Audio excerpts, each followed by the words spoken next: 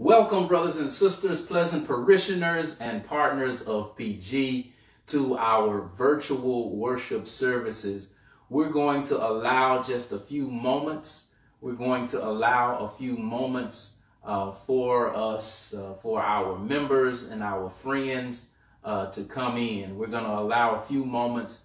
I know that it is just now 10:30, and we want to allow a little bit of time for our pleasant parishioners to come in. Welcome, welcome, welcome. Once you come in, please let us know that you're there. Send a thumbs up or an emoji, a heart, just letting us know that you are present. We are thankful for everyone who is logging on to our virtual worship services. Thank you, thank you. We're going to give just a moment or two while you come in. Again, we're thankful. You all could have engaged any other worship services in the world, but you all have decided to tune in to Pleasant Green, and for that we are thankful. For that we are thankful. For that we are thankful. We want to just say just a verse or two of a hymn, and then we'll get started.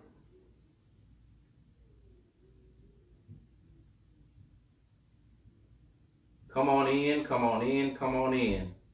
We just want to share just a few, just a verse of this particular hymn, and we will get started. Amen. We just want to give everyone time enough to come in.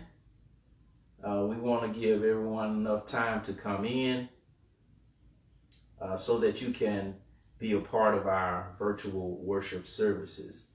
Amen. Amen. Everyone, come on in. Come on in. Come on in. We want to just share just a verse of blessed assurance. Blessed assurance, Jesus is mine. Oh, what a foretaste of glory divine, heir of salvation, purchase of God, born of his Spirit, washed in his blood.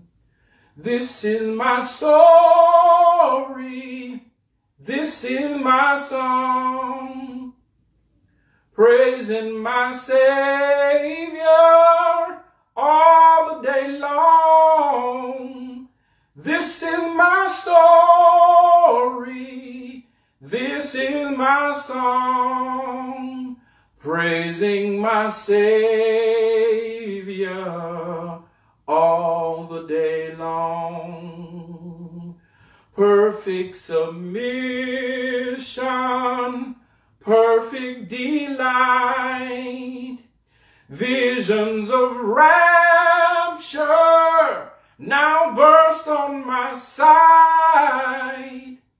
Angels descending bring from above echoes of mercy, whispers of love.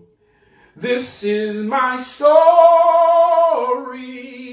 this is my song, praising my Savior all the day long. This is my story, this is my song, praising my Savior all the day long. Perfect submission, all is at rest.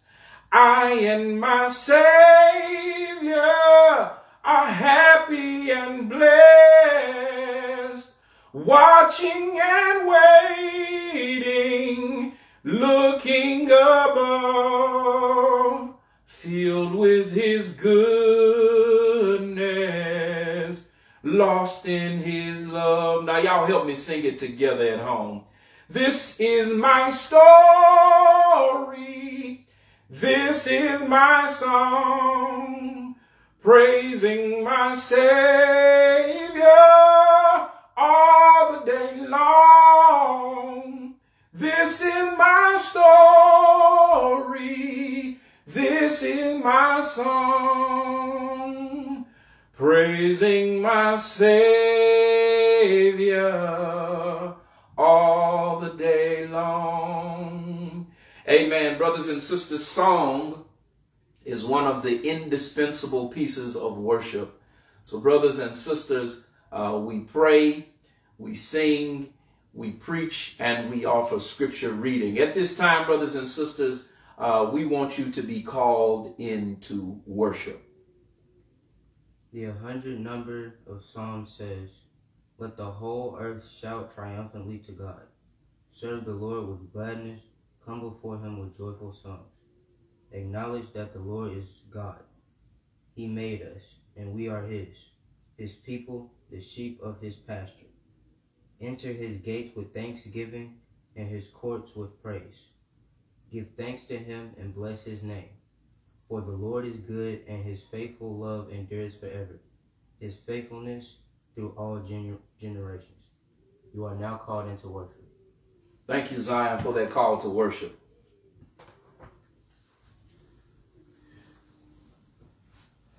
We want to pause for a moment of prayer. God, we thank you for this day. We thank you for this opportunity to worship you even virtually. God, we know that we'd rather to worship you in person. God, we recognize that this is an uncanny time. But God, we ask that you keep us together as pleasant parishioners. Keep us being the church, even though we are not in the church building. And God, we pray that at such time as that you have summoned us, Lord God, let us return to the building with joy. And Lord God, let us return to the building with gladness. And Lord God, let us return with singing and praying and preaching. Lord God, most of all, we ask, God, that as we return to the building, God, we return to the building with a level of harmony and unity that will be pleasing in your sight, God. Lord God, we pray that the parishioner that is sick, Lord God, someone is checking in on them. God, we pray that the parishioner that is lonely or abused, that someone encourages them and protects them. God, in the mighty name of Jesus, we know that you have all power. God, have mercy upon this, your church, God, in Jesus' name. And God, we know that after you deliver us and after you bring us back into koinonia fellowship together, we will be careful to give you all of the praise and all of the glory. And this is in Jesus' name we pray. Thank God. Amen. Amen. Again, brothers and sisters, welcome, welcome, welcome to our virtual worship services. Again, this is not our ideal way to worship God, but brothers and sisters, this offers us an opportunity to connect with each other, even though we are not in the worship building. Brothers and sisters, although we can't use the sense of touch in our worship experience, God has allowed us to use our sense of sight and our sense of hearing.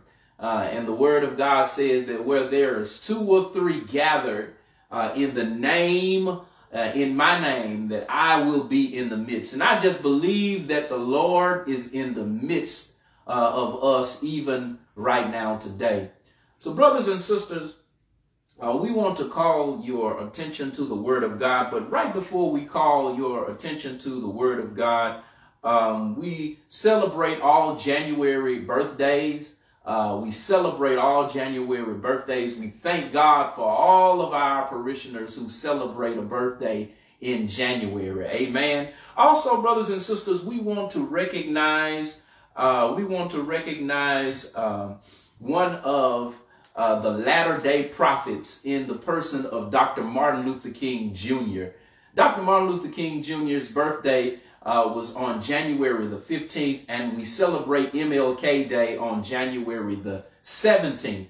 So brothers and sisters, we just want to take a little bit of time to celebrate the life, the lessons, and the legacy of Dr. Martin Luther King Jr. He was indeed a latter-day prophet. And I know sometimes we misunderstand what the true meaning of prophet means with all of this modern-day prophecy where they're naming it and claiming it, blabbing it and grabbing it.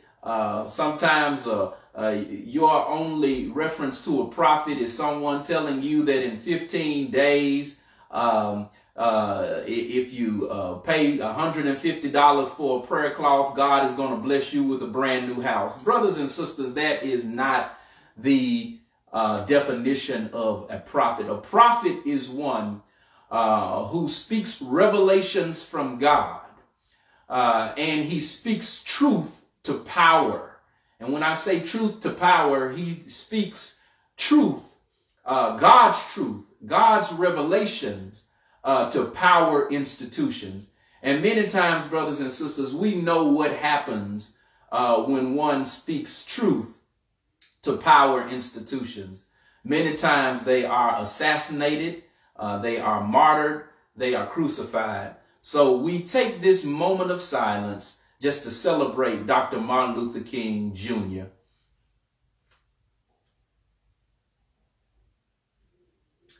Amen, amen, amen. We celebrate him in the work that he's done.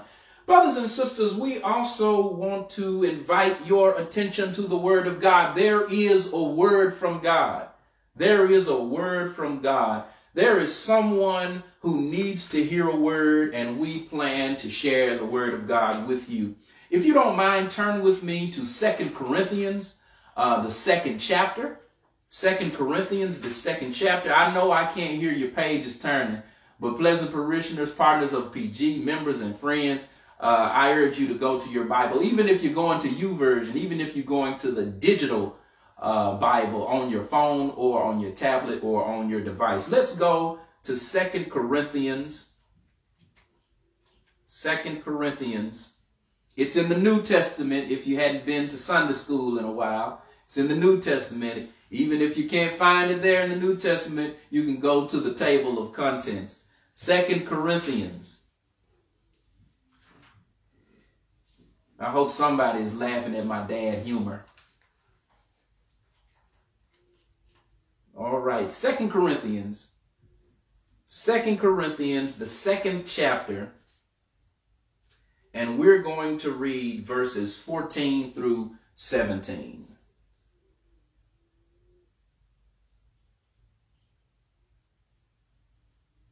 I hear some pages turning in my divine ears imagination. I hear some pages turning. 14 through 17 of chapter 2 of 2 Corinthians. There you will find words similar to this. I'm reading from the Christian Standard Version. But thanks be to God, who always leads us in Christ's triumphal procession, and through us spreads the aroma of the knowledge of him in every place. It's an aroma. For to God, we are the fragrance of Christ. Tell somebody at home, you are the fragrance of Christ among those who are being saved and among those who are perishing. To some, we are an aroma of death leading to death, but to others, we are an aroma of life leading to life. Who is adequate of these things? For we do not market the word of God, or some of your renditions say peddle the word for profit like so many. On the contrary, we speak with sincerity in Christ as from God and before God. Brothers and sisters, if you would, I'd like to use just a couple of words that Paul says in verse 14 as a title: Christ's Triumphal Procession. Christ's Triumphal Procession. Again, God, we pause now to ask you to bless this word and then let it nourish our souls. Now let the words of my mouth and the meditation of my heart and the study that is on the script, Lord God, bless the people of God. Let it move through their lives and let it encourage someone today. Lord God, let it be inspiring to someone. Lord God, let it be a word that moves them to a place to live a life that is satisfying to you. In Jesus' name, Lord God, let me decrease so that you can increase. In Jesus' name we pray. Thank God. Amen. Brothers and sisters, again, the title that I want to use is Christ's Triumphal Procession. Christ's Triumphal Procession. On March the 7th, 1965, civil rights leaders headed out east of Selma, Alabama, on U.S. Route 80. They were headed to Montgomery to voice their demands for the right for African Americans to vote. They only got as far as the Edmund Pettus Bridge, some about 6 blocks away from their intended goal, where the state and local lawmen attacked them with billy clubs and with tear gas and then drove them back to Selma. This infamous day, as many of you already know, is called Bloody Sunday. To some, it may have been a crushing defeat. But 2 weeks later, on March the 21st, after receiving a court injunction and federalized protection, hundreds of people marched across the bridge. And by that time, when they reached the state capitol on March the 25th, they were at about 25,000 people strong.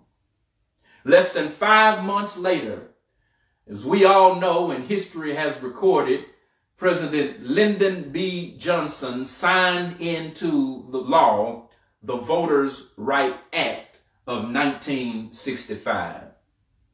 What seemed to have been a crushing defeat was really the seed out of which a glorious victory had sprouted. Sometimes, brothers and sisters, our victory, sometimes our defeat is not determined by what happened at any one moment or one given day in our lives, but our victory can be declared in the light of the ultimate outcome of our lives. Apparently, brothers and sisters, this is what Paul is meaning within our text. If you walk with me to the world behind the text, because he also refers to a march that seems to lead to defeat instead. And brothers and sisters, instead of defeat, we know that ultimately it is a victory. This was a different kind of march. It wasn't a civil rights march at all, but this particular march was a military march. One that the Corinthian citizens were very familiar with. In the ancient Greco-Roman world, when the Roman Empire conquered a nation, the military forces marched in a triumphal procession to celebrate their victory. The purpose of this procession was to flaunt the power of the victorious nation. By celebrating this way, they reassured themselves and reiterated the Roman emperor held absolute dominant and dominion over the entire world. This was a reminder that Rome was still in control. In the procession, people lined up and down the streets cheering for the triumphant army. The victorious general was dazzled in purple. He wore a long robe of purple in the procession. And brothers and sisters, and the captured and defeated prisoners were chained and humiliated to the chariot of the general. Priests also marched in procession, swinging their incense back and forth in their incense containers, filling the air with a sweet smell of victory. Those chained and humiliated prisoners were paraded through the streets, and when the procession was over, they were put to death. However, some of them were spared as a sign of mercy on the part of the victorious general. This is the public spectacle to which Paul was speaking of when he says in verse 14, "Now thanks be to God, who always leads us in triumph with Christ." I like the English Standard Version because it captures it just a little bit better. It says, "But thanks be to God, who in Christ always leads us into triumphal procession." Brothers and sisters, somebody is missing their shout right there. It's a blessing, and we thank God that no matter what circumstances we face in life, no matter what we come to endure, Christ always leads us in a triumphal procession. Brothers and sisters, in this small illustration, Paul applies the image of a victorious general to Jesus Christ. By doing so, he is suggesting that it was not the Roman emperor who had ultimate power, but Jesus Christ, the ultimate ruler of the world. Paul sees himself and all believers as defeated prisoners of war who were chained to the chariot of Christ. However, we are not being led into humiliation. We're not being led into death. Instead, we are being led into victory through Christ in eternal life. Walk with me, saints, and I'll be done in a minute. Paul is trying to tell us that because we have been conquered and captured by Christ, we have victory instead of defeat. We have life instead of death. And I just want to ask you, have you truly been captured by Christ? Because if you've truly been captured by Christ, you'll experience joy instead of humiliation. You'll receive life instead of death. This victory has to do with our standing with Jesus Christ. Because we, those of us who are in Jesus Christ, are assured of having the victory. If you all would just walk with me a few seconds, there are a few things that I want to pull from the text. The first thing that I see that's worth sharing with you from the text is, you are victorious because you follow the Savior. I want to encourage someone right now today that you are victorious because you follow the Savior. You are victorious because you follow the Savior. Tell somebody that you are worshiping with today that you are victorious because you follow the Savior. Christ is leading us. That means we are following him. Following Christ has some positive implications, brothers and sisters. First of all, you all have the victory even when it looks like you are defeated. I just want to shout all over this place. I wish I was behind the pulpit this morning. Brothers and sisters, you have the victory even when it looks like you are defeated. Brothers and sisters, as we pay attention to this particular pericope, Paul is using an interesting paradox. Paul speaks of captured and defeated prisoners of war who are being paraded in a triumphal procession. They are chained to the chariot of the victorious general. How humiliating is that when you lose, you are chained to the chariot of the victorious general. They are marching you through the city and you are being laughed at and humiliated. Paul is describing the victory. And also, brothers and sisters, he describes our victory using imagery of defeat. Only the Lord can do that. He describes our victory using imagery of defeat. But don't allow this paradoxical imagery to throw you off, brothers and sisters. Throughout this particular section, beginning in chapter 2, verse 14, and ending in chapter 7, verse 4, Paul over and over again uses paradoxes when describing our position of strength in the midst of weaknesses. Paul continues to use this image of us being weak to describe how strong we are. If you all don't mind, walk with me in chapter 3, verse 5. The apostle says, we are insufficient to serve God, but God has made us sufficient. Come on, walk with me, Bible scholars. Walk with me to chapter 4. Chapter 4, verse 7 says, we have treasure in clay pots. How is it that we have something so valuable in something so weak? In chapter 5, verse 1, he says, we have a house that will last forever. How many of you all know that in life, houses don't last forever? But brothers and sisters, how is it that we can be a house that will last forever? In chapter 6, verse 10, Paul says, we are sorrowful, yet we are rejoicing, as poor, yet making many rich, and as having nothing but possessing it all.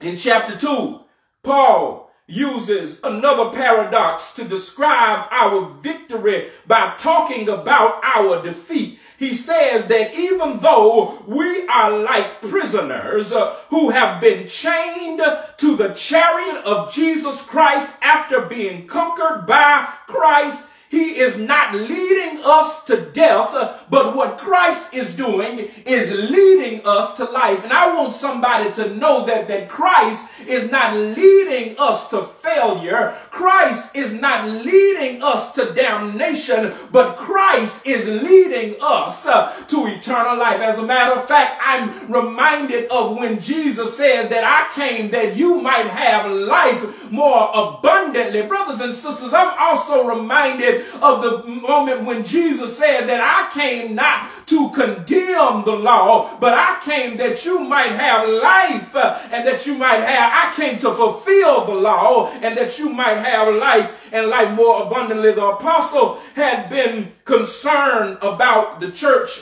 at Corinth. He had written a letter to them earlier to rebuke them and give them correction.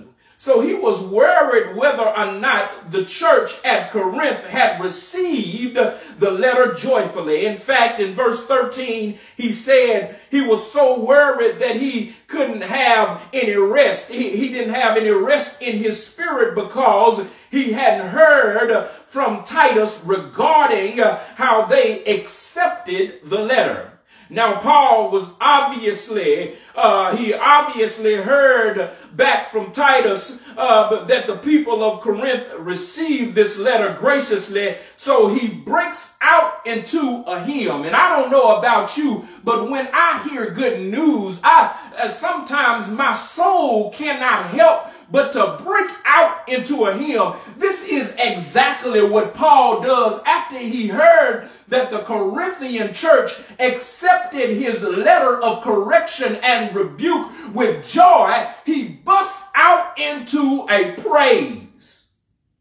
He says, "Now thanks be to God, who always leads us in triumph in Christ."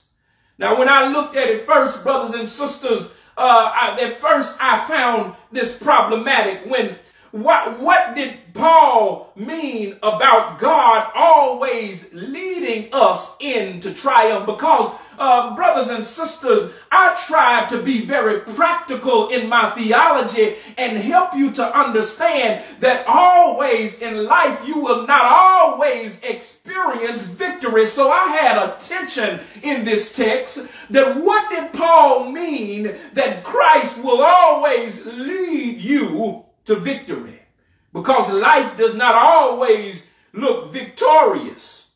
Sometimes it doesn't seem like we have the victory at all. As a matter of fact, brothers and sisters, if you pay attention to the life of Paul, if you look at the life of Paul, even in Paul's life, Paul did not experience victory at all junctures. As a matter of fact, we see in the life of Paul experienced a whole lot of failures. But brothers and sisters, as I began to look at his life, I felt like the failures were helping to mature his faith. If you look at Paul's life, he experienced some failures. Walk with me, Bible scholars, if you don't mind. You all walk with me through the timeline of Paul's life. You all remember in Iconium, Paul was stoned and left for dead.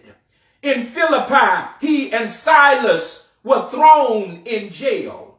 He went to Thessalonica and the citizens ran him out of town. He went to Berea and the same thing happened there. In Athens, and the Greeks mocked him and laughed at him on Mars Hill. Talk to me, somebody. Then he went to Ephesus and a riot broke out. He went to Jerusalem and they arrested him in the temple. He went to Rome and they ultimately ended up killing him. So life does not always look victorious for Paul. But the apostle is telling you that your victory is not defined by what happened in your life on one given day or any given moment. Brothers and sisters, your victory is not always defined by one day of your life. If you don't believe me, let's take the example of Jesus. On Friday, he didn't look very victorious. On Friday, they put a cross on his shoulder. On Friday, they marched him from Judgment Hall to Judgment Hall. On Friday, they put nails in his hands and nails in his feet. They stretched him wide and they lifted him high and dropped him low. Brothers and sisters, but Jesus is essentially telling us, don't judge him by what happened on Friday, which is the first day of the weekend. You can't judge Jesus by the way things look on Friday, because again, that's the beginning of the weekend. But brothers and sisters, we can't judge Jesus by just what happened on Friday. Jesus is sharing with us, if we're going to judge him, if we're going to judge the Lord's victory, we've got to look at the weekend in entirety. If you're going to judge Jesus' victory, you've got to judge the whole weekend, because he died on Friday. But brothers and sisters, what encourages in me is that early one Sunday morning, he got up with all power. That's why, brothers and sisters, I can tell a person who has gotten a pink slip on his desk and at his job, you can go on and praise God. because the pink slip doesn't define who you are. That's why I can tell the person who has cancer, brothers and sisters, that he's also leading you to victory, whatever the outcome is. That's why I can tell the person with a wayward child, God is still leading you to victory, because your victory is not defined by any one moment of your life. When you follow Christ, you have victory even though it does not look like it. You also have victory because whatever you go through, Jesus has already been through it. I want to encourage you that you're not facing life alone. Whatever you are going through, Jesus has already been through it. Whatever you are going through, Jesus has already been through it. And not only has he already been through it, but he's already won. Paul said, we are like prisoners chained to Christ's chariot. This means he's leading us, which implies that whatever we go through, he's already been through it and won with victory. Somebody said, well, Jesus hasn't gone through what I've gone through. Somebody might have said, well, what about temptation? Yes, Jesus has faced temptation. He's been through that. He's been there, done that. As a matter of fact, that t-shirt is on Hebrews 4:15 that says he was in all points tempted as we are, yet without sin. Somebody say, well, has the Lord ever encountered storms? Yes, the Lord has encountered storm. He went through that in Mark 4:39. Jesus told the storm on the sea, peace, be still. Has he gone through rejection? Somebody may be saying, well, Jesus never went through rejection. He's been through rejection, because, brothers and sisters, he went through on John 1:11. It says he came to his own town and his own received him not. Did he have family problems? He's been through that. He went through that. His brothers and sisters did not even believe on him at first. Did he ever have financial problems? He never had financial problems like you and I, because he's the God of all. Oh, yes, he did. Because if you consider Luke 9:58, Jesus said, foxes have holes, birds have nests, but here it is, I, the Son of Man, don't have anywhere to lay my head. Jesus has gone through it all. He's gone through scandal. He went through scandal because at his birth, the virgin was held in suspicion by local town folk. Has he gone through depression? Yes, he's gone through depression. If you don't believe me, you all remember when he went through depression at the Garden of Eden in Matthew 26:38. He says, my soul is exceedingly sorrowful, even unto death. As he, brothers and sisters, face the cross, Jesus has experienced it all. Somebody said, well, has he experienced disappointment with friends? Yes, he's experienced disappointment with friends. You all remember Peter, don't you? Peter denied him 3 times. Does he have false friends? Yes, he had one of his own disciples, one that walked close with him, to betray him for 30 pieces of silver. Did he have fair weather friends? Yes, he had folks that was with him at some point and fell off at the other. He went through that. He died. Brothers and sisters, and someone may be saying, well, did he face death? Yes, he died. He died on Friday. And brothers and sisters, he's also experienced having the lowest moment in life. Because after he died on Friday, the record is that on Saturday, he went to hell. He went to hell to reclaim all those who was lost. He went through that, brothers and sisters, but he also experienced victory. Because like I mentioned early on a Sunday morning, he woke up out of death and declared all power you have the victory. Because whatever you go through, he's already been through it. And brothers and sisters, as I press on, as I seek to close, there's another thing that I want to share with you. You are victorious because of the fragrance that you spread.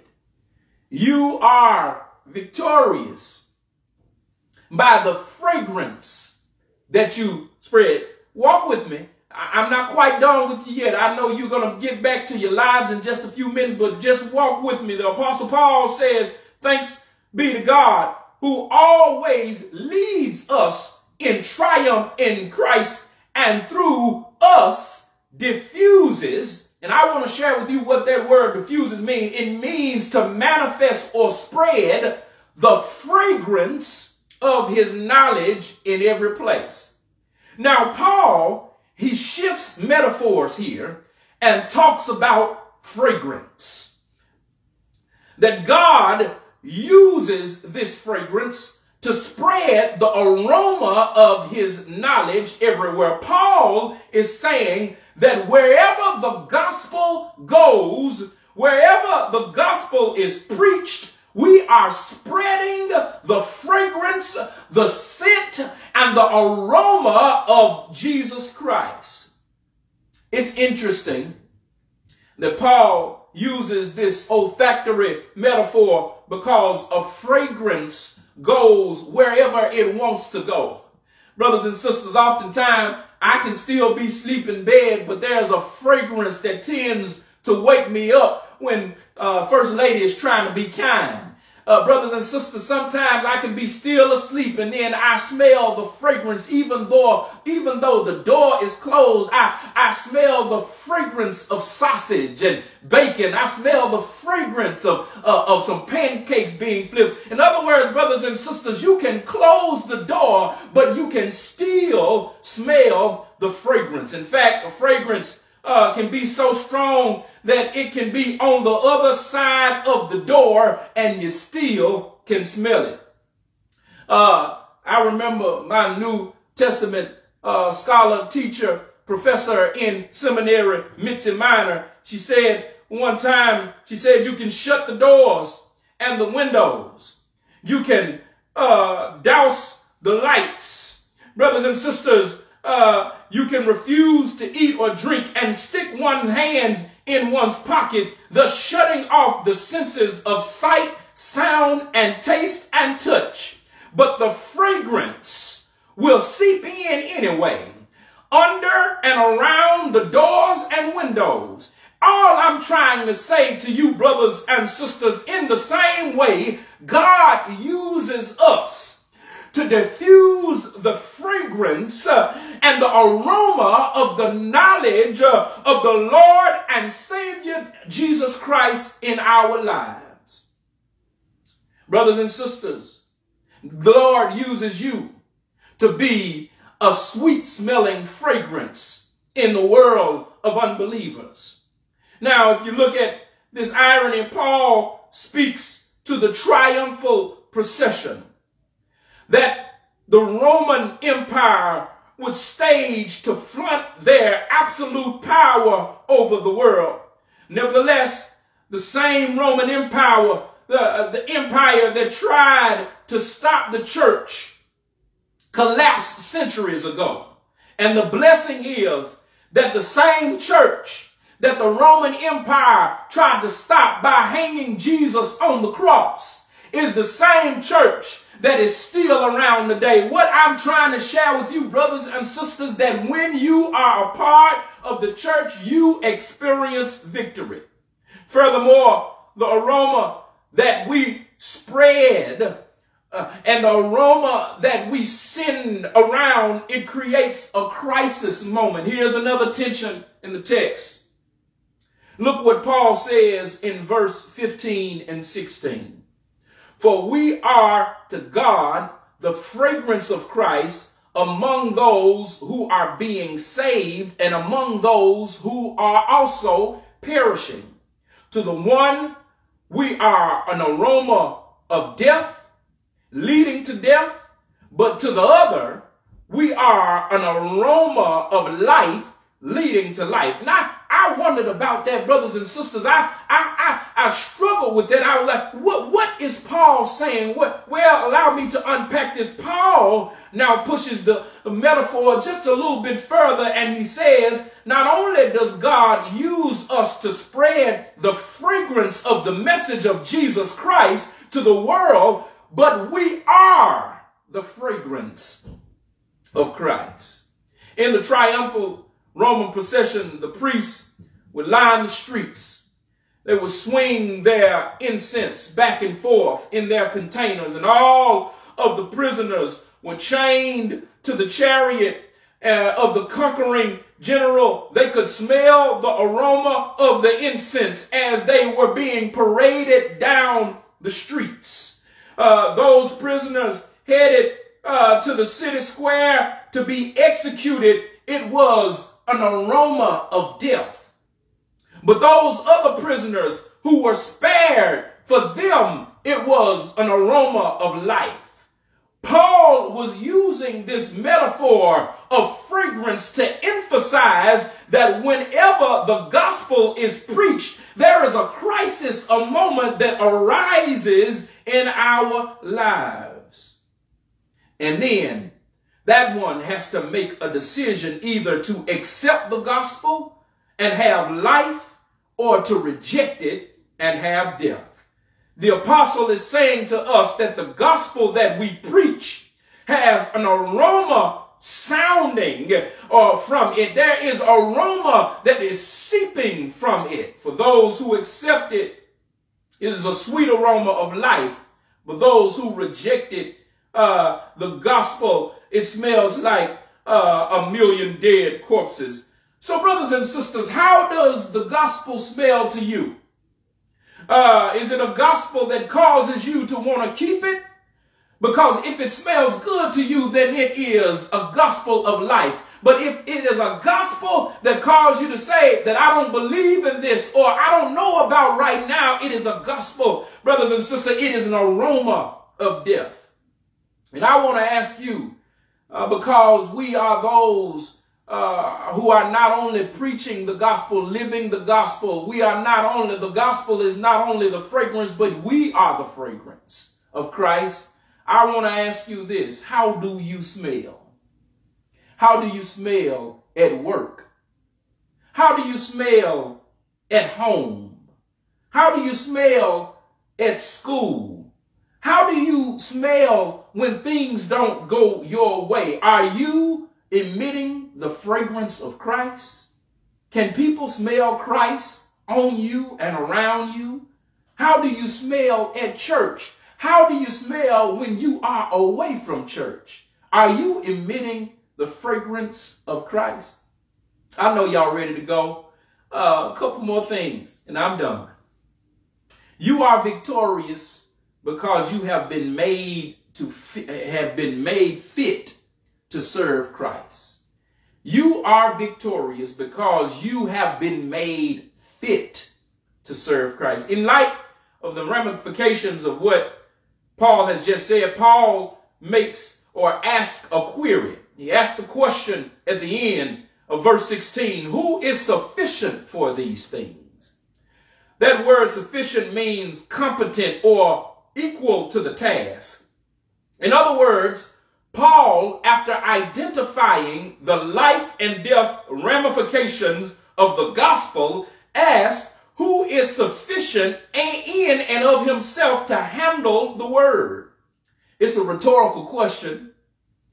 The obvious answer is no one is sufficient. Pleasant parishioners, none of us are sufficient in and of ourselves to handle the word. But Paul answers his own question in chapter 3, verses 5 and 6. Not that we are sufficient of ourselves to think of anything as being from ourselves, but our sufficiency is from God, who also made us sufficient and ministers of the new covenant. In other words, brothers and sisters, the only reason that God uses any of us is because God made us sufficient for use. God made us fit for God's use. And I want you to know, whatever capacity that you serve, brothers and sisters, God, he only uses you because he has made you fit for service. Because all of us have faults and flaws and failures. Because, brothers and sisters, all of us have shortcomings, but it is only because God made you fit that God uses you. Whatever capacity that you serve in, whether you are a deacon, whether you are a trustee, whether you are an usher, whether you are a choir member, you are not fit to serve. You're only fit to serve because God made you fit. Whether you're an associate minister or a pastor, we are not worthy. Because, brothers and sisters, I'll share with you this, that I'm not worthy to preach God's gospel because I've had some shortcomings and some failures in life. But I thank God because God took me and made me fit for sharing the gospel. Everyone God used in the Bible had some kind of shortcoming. You all remember Moses, don't you? Moses told God that he couldn't speak well. Jeremiah informed God that he was too young. Sarah said she was too old. Paul had a thorn in his flesh. Timothy had stomach problems, but God doesn't allow our shortcomings to stop him from using you for his glory. God makes us fit for him. You are victorious. As I move to log off, you are victorious because you have been faithful to scriptures. Look at verse 17. For we are not as so many peddling the word of God. Paul asks in verse 16, who is sufficient of these things? He begins verse 17 with the connective words for, which implies that there were those in Paul's day who thought they were competent to handle the word of God in and of themselves. The word peddling is a commercial word, and it conveys the idea of a shabby businessman who sells wine, but he waters the wine down in order to stretch it, and in short, he dilutes the wine. I'm sure you've heard of the word peddler. He's a peddler. A peddler is someone who makes profit off of selling shoddy goods. Paul basically is saying we are not as so many peddlers or diluters of the word of God. Paul says he is instead preaching the word of God with sincerity. The Apostle Paul continues, we speak in the sight of God in Christ. In other words, when we preach the gospel, we are those who sit ourselves. Instead, brothers and sisters, we are not those who sit ourselves, but instead we have been commissioned and sent by God. When we preach out of our relationship with Jesus Christ. When we preach, we are preaching as though God is our audience. We need to be members of a church, brothers and sisters, where the word of God is being preached and taught faithfully. When the scriptures are taught with integrity, it leads us not to defeat, but it leads us to victory. Paul uses the imagery of us being in a triumphant procession. He says that we've been chained to the chariot of Jesus Christ. But Jesus, we ask, where are you leading us? What is going to happen at the end of this procession? Where are you going to take us? We can rest assured that he's not leading us to humiliation. Jesus Christ is not leading us to humiliation or damnation. He's not leading us to failure, and he's not leading us to a hopeless future. But I want to encourage you that Jesus Christ is leading you to victory. Brothers and sisters, the virtual door of the church is open. The virtual door of the church is open. The virtual door of the church is open. You can become a part of the church, and in particular, the ministry of Pleasant Green, by a couple of ways. Brothers and sisters, you can contact our church office at 314-535-7548, and you can leave a message, a voice message there. Or, brothers and sisters, you can send us an email at ghpruitt@gmail.com. You can leave us an email there. Whether you decide to leave us a voice or an email message, we will respond to you as soon as possible. Brothers and sisters, we are thankful that you have decided to share with us on today. We are thankful that you have decided to share with us on today. Also, brothers and sisters, I want to remind you, first of all, I would like to thank you for your continued faithfulness and generosity. Thank you for continuing to give to the ministry of Pleasant Green. Brothers and sisters, the Word of God often shares with us, we honor God with our wealth. Proverbs 3:9 says, honor God with your wealth and the first fruits of your income. Brothers and sisters, you can do that one of two ways at this point. You can send a check or a money order to Pleasant Green Missionary Baptist Church. You can send a check or a money order to Pleasant Green Missionary Baptist Church at 1220 REV GH Pruitt Place, St. Louis, Missouri, 63113. You can send a check or a money order to Pleasant Green Missionary Baptist Church at Rev GH Pruitt 1220 REV GH Pruitt Place, St. Louis, Missouri, 63113. Or, brothers and sisters, you can log on to our website. You can log on to our website at www.pgmbc. Someone can put it in the thread there. www.pgmbcstl.org. And you can click on our giving tab.